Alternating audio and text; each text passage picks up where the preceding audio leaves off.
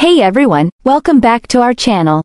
Today, we have some exciting news for all the tablet enthusiasts out there.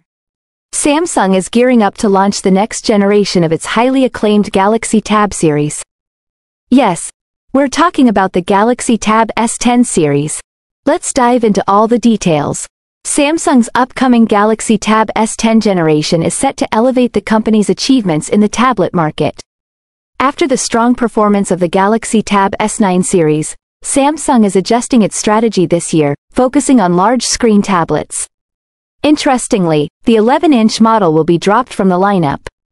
This means there will be two models in the Galaxy Tab S10 series.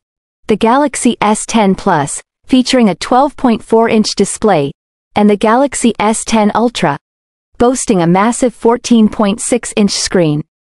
This change seems to be a strategic move to compete with Apple's new 13-inch iPad Air, catering to the growing consumer interest in larger tablets. Now, here's where it gets even more interesting. Rumor has it that Samsung won't use the same processor for all markets.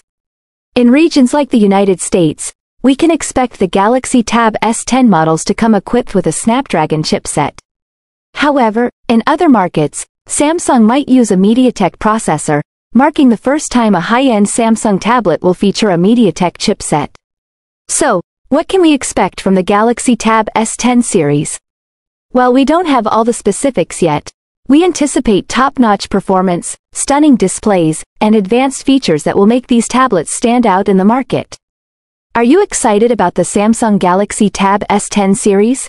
We sure are. Stay tuned to our channel for more updates as we get closer to the launch.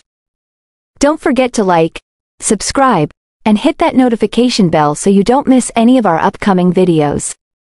Thanks for watching, and we'll see you in the next one.